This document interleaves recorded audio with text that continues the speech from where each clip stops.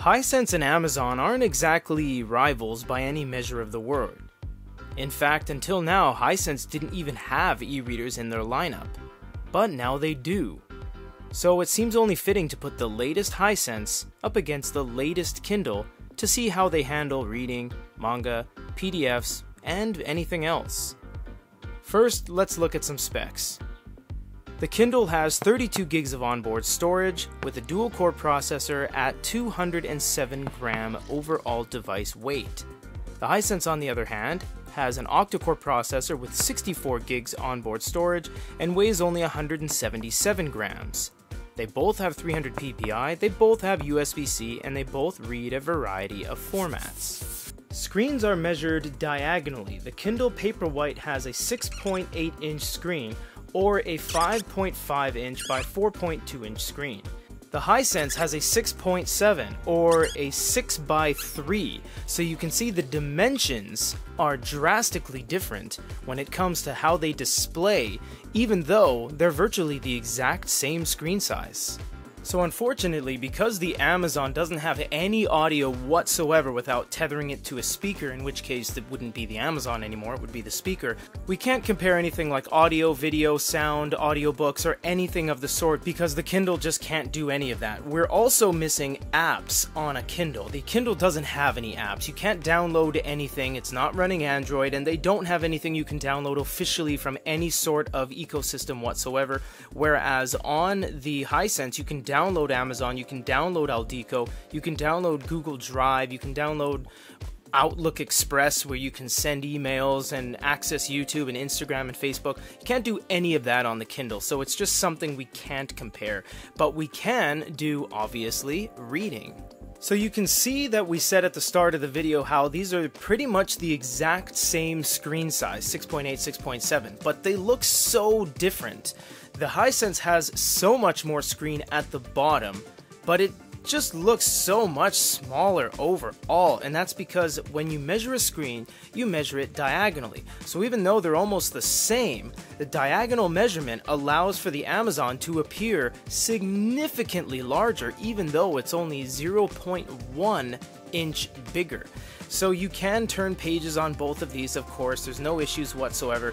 Now you'll notice you're getting a lot of staining and you're getting page turn animations on here, and that is because this is essentially an Android superpower tablet.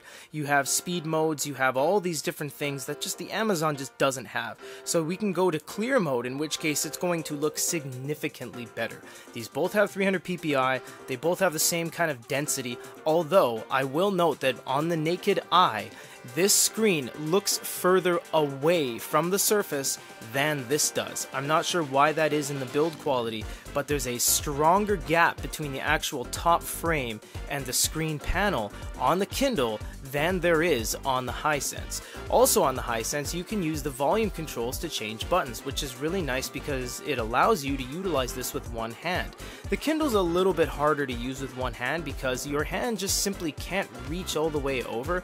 There is a certain kind of 30-70 split where you can tap, but overall it's not as good of an ease of reading as the Hisense is. Because this is kind of like a cell phone, it's very familiar. You can just pick it up and away it goes. Although essentially in a fundamental form they're the exact same. They both have the ability to long press, they both have the ability to change fonts, change different highlights, and you can share this as well to certain places. You have translations. Now on the Kindle you only get this, that's it, nothing else.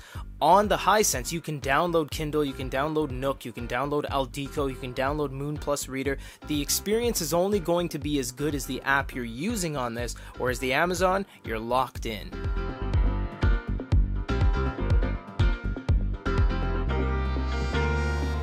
In terms of screen ratio, nothing is a better example than this. Look how elongated this is, meaning that when you snap to width, a screen like this is not suitable for a wide, flat experience of a PDF, because look what happens. Essentially, diagonally, again, these are the same screen sizes, but look how night and day different they are. Now, there's no shock that this is going to run PDFs because obviously it's a very capable device, and you know, it's flashing, but you can go to your different modes. You can choose speed mode, for example, and then things just get so fast. That is a very fast experience.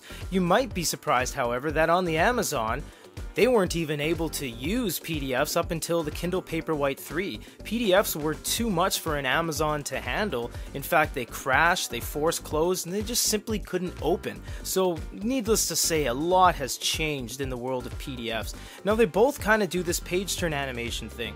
The Kindle, although way slower, does this little kind of shadow swipe. It's very interesting and it's quite nice. Whereas this is more of a natural scroll, and you can peek on this as well because this is more of a multimedia tablet that's running a higher refresh rate and speed modes applicable, so you can do things like that. Whereas on this, once you get past a certain threshold, you move about an inch, it triggers and it says you've changed the page and there's no coming back. You can't peek, you can't speed it up, you can't slow it down or anything like that. You're locked to the experience that this one brings to you, whereas on this you can put Adobe Reader, you can put any PDF reader you wish.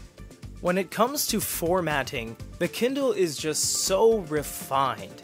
Everything on this is going to look so good and it's going to be perfect every time. There's not going to be weird borders on the top or bottom or left and right. The margins are going to be spot on as everything is meant to work on here.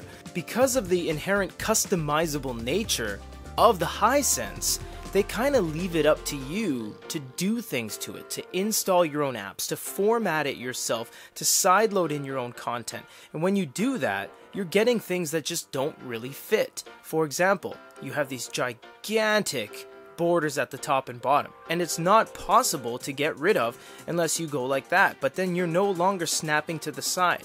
Things are getting cut off. So that's a little bit of a downside, although this is more flexible in that you can download anything you want and it looks just as good. It's just not the same when it comes to formatting. The Kindle is just so refined into its 5th generation of Paperwhite, 11th generation of Kindle altogether. There's a reason why Amazon's #1. You might think with the Hisense glow light on, wow, that's a decent experience, until you pit it up against the Amazon. The Amazon destroys it in overall brightness, intensity, and clarity. Not only that, on the Hisense, you only have night mode, manual, auto, or off. That's it. On the Kindle, you have a warm light, which changes absolutely everything. As you can tell, on the Hisense, it's a very blue hue, and on the Amazon, it's a blue hue. However, you have a warm light to balance all that out. In fact, you can do an extreme candlelight as well. So it is very nice that the Amazon has that extra set of different degrees of Kelvin, Kelvin being the intensity of light. Whereas, although the Hisense line of devices is rather impressive and it's incredibly extensive, they have a lot of units under their belt, none of the units thus far have any sort of warm lighting. These devices are both technically e-book readers, on paper at least. The Kindle Paperwhite is a featureless electronic reading device with basically no other purpose in life than to read books, and it does it well, very well. The Hisense, on the other hand, might as well just be a cell phone. It's a multimedia overpowered giant of an e-reader running Android 10. But people have decisions to make every single day in the consumer electronic e-paper world, and we hope this video shed some light on your choice. For GoodyReader.com, this is Peter.